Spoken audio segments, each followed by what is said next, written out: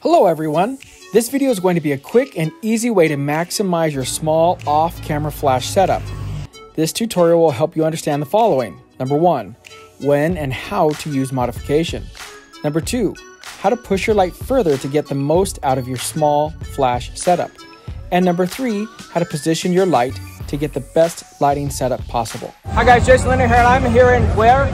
You guys know where I'm at. I'm here in crazy Times Square, New York City. I'm here. There's not a place on the planet that is this bright no matter what time of the day. So I've done a lot of videos on the EOS 2, and this is why I'm doing this one on the Neo 3 in a very challenging place to show you how you can really maximize this light. For this tutorial, I took 2 models onto the crazy streets of Times Square in New York City. I wanted to demonstrate how important it is to use flash in these types of scenarios to help overcome things such as color cast that is being thrown onto your subjects from big, huge neon signs and billboards. The gear used in this video was my Sony A7Riii with 3 different lenses: the Sony Zeiss 50mm, the Sony 85mm G Master, and the Sigma Art 105mm lens. For lighting, I just used a little Rhodolite Neo 3. I thought I'd change things up this time and show you what can be done with a smaller light source. Number 1, when and how to use modification. My rule of thumb is simple. I start with the most modification applied. In this case, I'm using 2 layers with the Neo 3. I then turn my flash on full power and fire away. If it's enough light output, especially when I'm using a smaller light source like this one, I keep going. If it's not, I start removing layers of modification. The first layer I remove is the outer sock. Once I've removed that layer, I fire a test flash again to see if it's enough light. If it is, I start my shoot. If it isn't, well, you guessed it, I take off the inner baffle. Now, a key note of differentiation for those out there. If you're using a traditional strobe that has a central, rectangular shape like a speedlight or a monolight, I don't recommend this last step of shooting bare bulb, because the light source will be too center focused and not diffused enough to provide aesthetically pleasing light. If you do happen to be using something like the Neo 3, you can get away firing it bare bulb because it's honestly just built differently. The light is spread out over hundreds of little LEDs around the light. Each light has its own concave lens in front of it that spreads and diffuses the light even more, making it possible to shoot it bare bulb with aesthetically pleasing results. Pushing light. If you're going to use a small light source, I highly recommend taking the time to place it into a larger modifier to help push the light forward and towards your subject.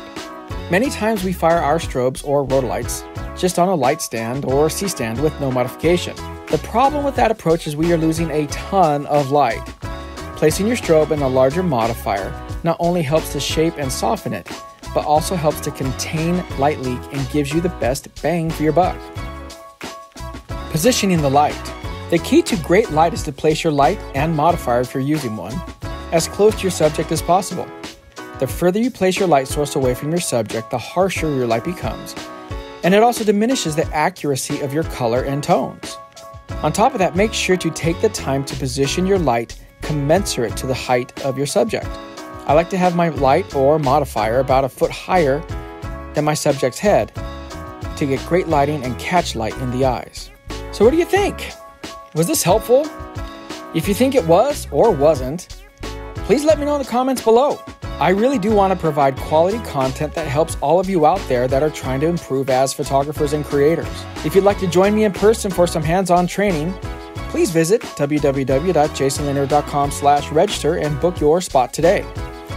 And if you like what you saw coming out of that little tiny Neo 3, feel free to explore the links below in the description so you can grab one for yourself, or simply visit www.rhodolite.com/jasonoffers.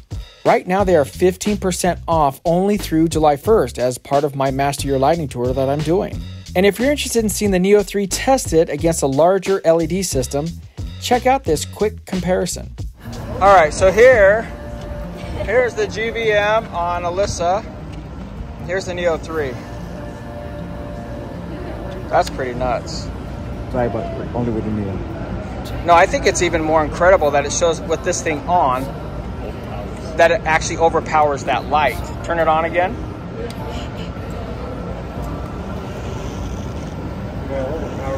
Like, that's crazy. I thought this was right until you turned that one on. All right, so this is...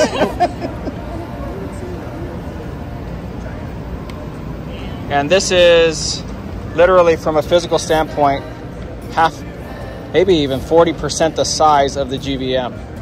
And the GVM is directing it with barn doors, which... That's true too. And it has double batteries. Yeah, that's quite a bit. All right, turn the GVM off. All right, now just GVM, go for it. Okay, now turn it off. Now Neo 3.